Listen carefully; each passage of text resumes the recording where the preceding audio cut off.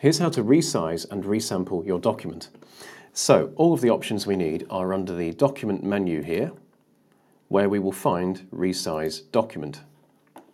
So we start with the size, which is also the pixel resolution if we're working in pixels. We have the width and the height. And we can specify a new width and height just by clicking into, for example, the width input box and typing a new value. Then if I tab across to height, it automatically calculates the height for me based off the aspect ratio of the document. Now I can click the lock here to unlink width and height. So if you wanted to resize width and height independent of one another, you could do that by unlocking the lock icon here. Okay, let's move on to units. So units are important if we're resizing for print. For example, let's change to inches and create a 6x4 inch photo print.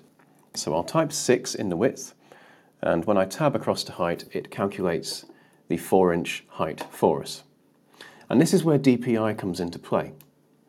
If I change the DPI to 300, which is considered optimal for print resolution, I can then move back to pixels.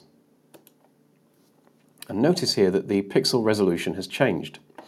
So this resolution has been calculated to be optimal for a 6x4 inch print dimension at a DPI of 300.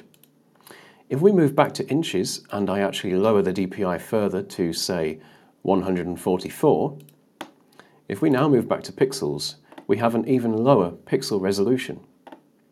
Okay, so the pixel resolution is always calculated based on the given measurement and the DPI value. Let's move this back to 300 and move on to the resample method. So anytime you change the pixel resolution of a document, it is resampled. And we can change the resampling method based on our requirements. The list here goes from softest to sharpest. Now, nearest neighbour, I wouldn't really recommend for anything other than pixel work. Bilinear is still quite soft, but that might be of benefit if you have a lot of high-frequency detail in your document or image. Bicubic is a nice all-round solution. You get decent sharpness. But if you want a really sharp result, you'll want to look at Lanczos 3, separable, and non-separable. Non-separable is the slowest, but also the sharpest method available. So we'll choose that for this document. Finally, then we have the resample checkbox. Now, if you only wanted to change the DPI value in the metadata of the document, you could uncheck this, and it won't resample the pixel resolution of the document. So, for example, if you were bringing documents or images into layout software, and you wanted to change just the DPI value without modifying anything else, you could do that by changing this value and unchecking resample.